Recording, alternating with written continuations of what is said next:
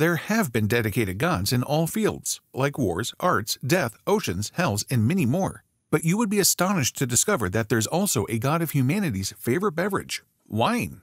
This god was a part of the greatest mythology ever, i.e. Greek mythology, and went by the name of Dionysus. So, without wasting time, let's dive right into the story. Dionysus is an Olympian god in Greek mythology, associated with fertility, wine, winemaking, insanity, and celebration. He is the deity of vineyards and grapes, associated with the development and harvest of the fruit, and was one of the most well-liked gods in ancient Greece because wine played a significant role in their culture and celebrations. His cults were the primary source of religious inspiration for making and drinking wine. According to some tales, he is the child of Zeus, the king of the Olympian gods, and the human Semele, daughter of the Phoenician hero Cadmus of Thebes. And to be fair, his birth story is absurd, as he was a god born not once, but twice. The story started when the princess of Thebes, Semele, once attracted the attention of the king of the Olympian gods when offering a bull as a sacrifice on Zeus's altar. Zeus then pursued and had an affair with the princess. When Semele eventually gave birth to Zeus's son Dionysus, Hera, Zeus's wife, learned of her husband's extramarital relationship. This led to a vengeful and outraged Hera, preparing her retaliation against Semele. Zeus had been visiting Semele while assuming a human shape because he knew that no mortal could see him in his natural form. Knowing this, Hera disguised herself and befriended Semele, and then the princess confided in her about her affair with Zeus. The goddess then persuaded Semele to see Zeus in his divine form. To do so, she decided to make Zeus swear on the river Styx that he would grant her any wish.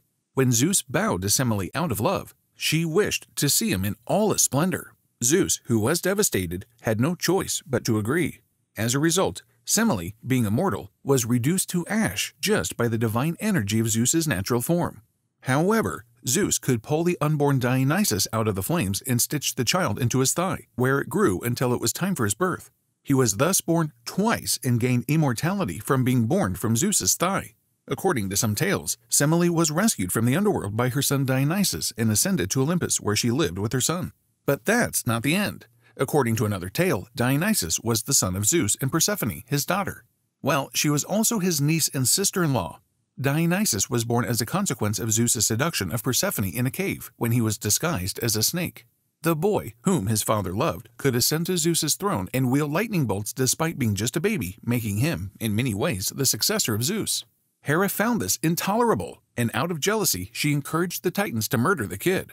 The Titans ultimately succeeded in completing the assassin with her help, and the young Dionysus was devoured whole. But the turn of fate was such that Athena, the goddess of knowledge and battle, could save the child's heart, which she then presented to Zeus. An enraged Zeus struck the Titans with lightning, and they were consumed by fire. This scene made Zeus aware of the lengths Hera would go out of jealousy, so he called on his dependable messenger, Hermes, and gave him the charge of the little Dionysus. Then Hermes gave Dionysus to the Lamides, the river nymphs who were the offspring of the river god Lamos. But Hera wasn't done yet. She made the Lamides insane when they were tending to Dionysus, which caused them to assault the kid. Hermes did manage to save Dionysus, and he was delivered to Ino, the sister of Semele and the mortal queen of Boeotia. From there on, Dionysus was raised by the Mystes, the queen's servants who taught him the mysteries' rites. When Hera learned that the kid was being reared as a female to hide from her gaze, she swore to flood the entire settlement and destroy it. Once more, Hermes came to Dionysus's aid and delivered the kid to the Lydian highlands. Rhea, the Titan queen and mother of Hera, was ultimately given custody to Dionysus, whom she cared for throughout his youth. Another legend claims that Hermes brought the young Dionysus to the Nysa-rain nymphs, who cared for him throughout his infancy and childhood. In yet another variation of the narrative, he is brought up on the island of Euboea by his cousin Macris. Yes, we get it, there really are like a million versions, but one thing constant through all of them is the fact that Hera wasn't having a moment of Dionysus's happiness. Over the years, Dionysus grew up, learned how to produce grapes, and was the first to make wine out of them. After that, he toured Asia, teaching mortals the art of creating wine. When he came across Thebes, his motherland, it was being ruled by Pentheus. This ruler had forbidden the ladies of his kingdom from participating in the religious ceremonies of Dionysus and banned his worship at Thebes. This infuriated Dionysus, who used a Bacchic frenzy spell to send all the ladies of Thebes running to Mount Catharion to participate in a ceremony. Pentheus then managed to capture and imprison Dionysus, but only for a brief time before the latter was miraculously freed from his bonds and prison cell.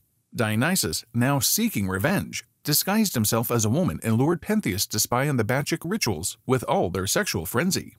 Unable to resist the invitation, Pentheus hid behind a tree and climbed it for a better view. But he got caught, and everyone took him down from the tree, tearing him apart limb from limb.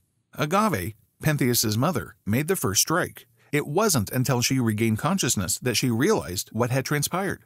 After Thebes, Dionysus went to Athens and met the Athenian hero Icarus. Icarus greeted him and learned winemaking from him. Eager to spread his new art and the kindness of the gods among humanity, Icarus sent the wine to his shepherds. The men consumed the portions at once and hallucinated that they had been poisoned. In this senseless rage, they killed the defenseless Icarus. Realizing their folly upon regaining their senses, they buried him. His daughter, Aragon, and her dog Mira later discovered him there. Driven by grief, Aragon hung herself on the grave of her father. When Dionysus heard what had happened, he punished Athens with famine and illness, rendering all the unmarried women insane and causing them to commit suicide by hanging themselves like Aragon. Dionysus ultimately consented to release his curse when the desperate Athenians contacted Apollo and vowed to commemorate Icarus and Aragon's deaths every year. After Athens, Dionysus then ventured to Naxos. Pirates from the Tyrrhenia area of Italy, who had promised to take him to Naxos, ended up taking him hostage.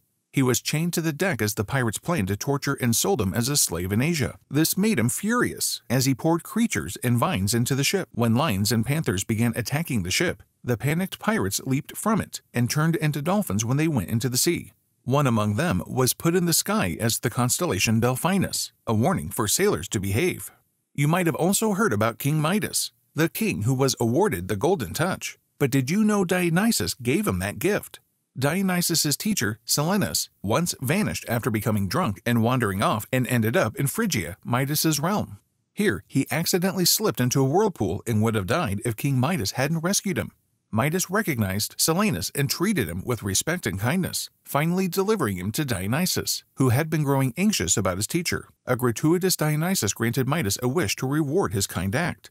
Midas asked for an ability that anything he touched may turn to gold. Dionysus consented, and an overjoyed Midas was quick to test his newly gotten power.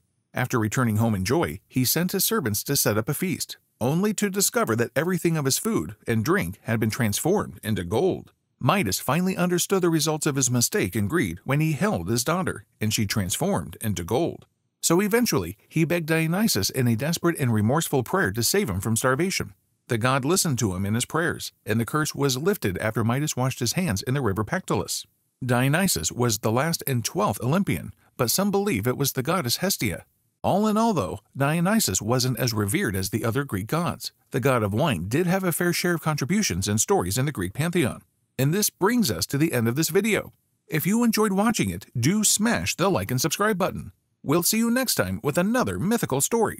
Until then, stay mythically mad.